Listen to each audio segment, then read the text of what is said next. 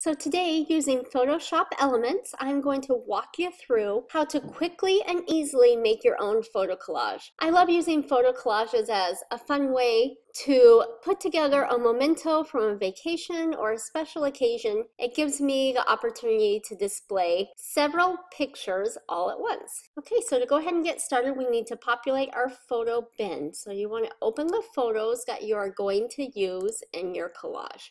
I just have a handful selected from our recent vacation. You will need at least 8 photos. The collage will populate 8 photos in. And so I have a few extra in case I want to swap some out. You want to make sure none of your photos are selected and then move on to the collage step. Under the Create tab, pick Photo Collage.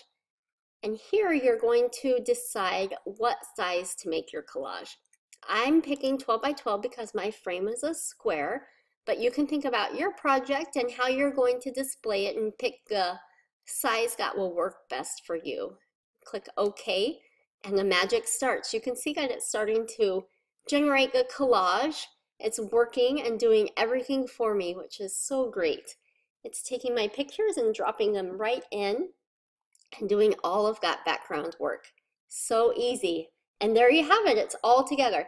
Now at this point, you can customize your collage, and it's really easy to do. As I mentioned, I have several pictures in my photo bin, and the collage only takes 8.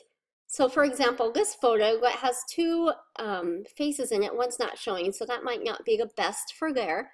I can go ahead and take one from my photo bin, click and drag, and just place it on top of the picture that I want to replace, and it's replaced. You can drag to recenter the image like so.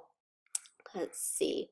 I think I'll put the sunset one down here simply because I'm going to put some text on the bottom and I don't want to cover those faces up of those boys. So I can move them up to this one like so. So that's how you can drag and drop to really customize your collage. Once a photo is selected, like this one I just dropped in, there's a slider where you can back out or you can zoom in on a photo. So if you'd like to get a little bit closer, you can go ahead and do that.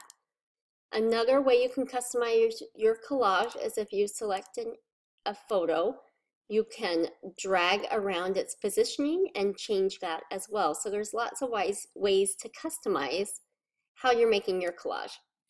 For example's sake, we're just going to go ahead and leave this as is.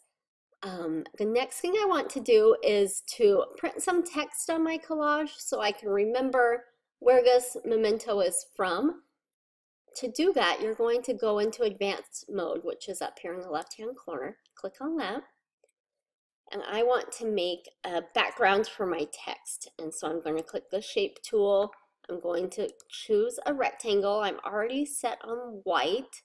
So I'm just going to go ahead and draw my white rectangle out here, and I can reposition later if I need to, but that's about where I want it. And then next I'm going to click the text tool, and you can just write, let's size it down just a little bit, where your memento was, whether it was a birthday or a vacation. For this, we went to Moose Creek Lodge in 2017. Okay, so I can go ahead and position that text where I would like it. And I love having a white bar behind it to make the text really stand out. Adding text is that easy. Once you have your collage the way you want it and the text added on the way you want it, you can go ahead and save your collage.